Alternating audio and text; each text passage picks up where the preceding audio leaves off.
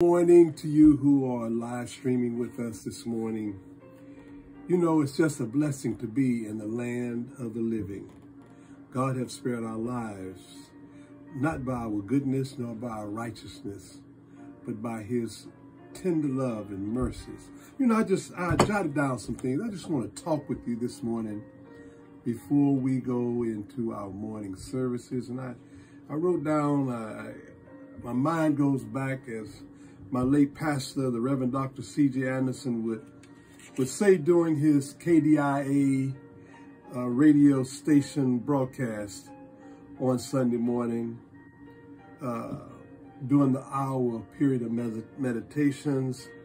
He would say, you weren't raised that way, to stay at home on a Sunday. You wasn't raised that way, to lay in the bed and not go to church. He would say, you have time. You have time. And I'm just repeating this because you do have time right now to get up out of that bed and put on your clothes and go to the church of your choice. I mean, if you don't have a church home, come on over to Great St. John Metropolitan Missionary Baptist Church. I've heard some say that they do not have to go to church to be saved, to go to heaven. Well, my question is, how can you pastor yourself? How can you pastor yourself? Jeremiah, the third chapter and verse 15 says that a man need a man, to pastor them. No man, no woman, no boy, no girl can pastor themselves to make it to heaven. You need a pastor.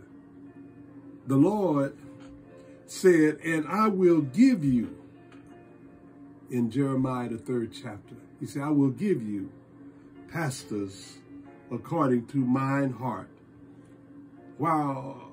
which shall feed you with knowledge and understanding.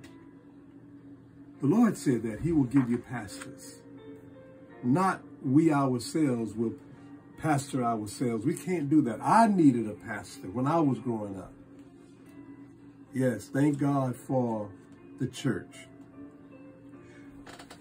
When you don't unite and fellowship with the other sheep and the lambs together under the pastorship of a pastor, you don't know which way to go.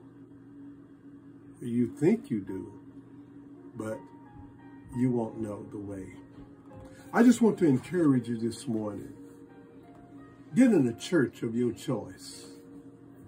The Lord have blessed you once again to wake up on another Sabbath day. He gives us months, years, hours, seconds to get it right. Some say, well, I'm just waiting on the Lord to tell me, to guide me. Well, he sends men to guide you by the Holy Ghost. Those who are filled with the Spirit of the Lord, guided by his Holy Spirit, will speak the words of the Lord from the pulpit. Now, you got to pray, though. You got to pray and you be satisfied where you want to attend church. Church is so important now. I heard my wife say this morning, Dr. Stanley, she heard say, renowned preacher, television preacher, he said, everything changes. Rules change, social events change, daylight saving time will change back, the laws are changing, but Jesus will never change. He is what he was yesterday, he will be today and forever. You can depend on Jesus. Who else can you depend on? Yeah, your closest friend sometimes unexpectedly you can't depend on. But you can depend on Jesus. God bless you. You can't live in isolation. I met some on the BART and on the bus. Invited them to church, and they tell me they're already in church.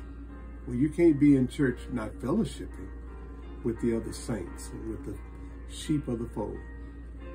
God bless you. Think about it and pray about it. I know I'm right. I know I'm right. I know I'm right. Based on God's word. Say, forgetting yourself not to assemble. You're supposed to assemble yourselves together. Amen. Amen. Amen.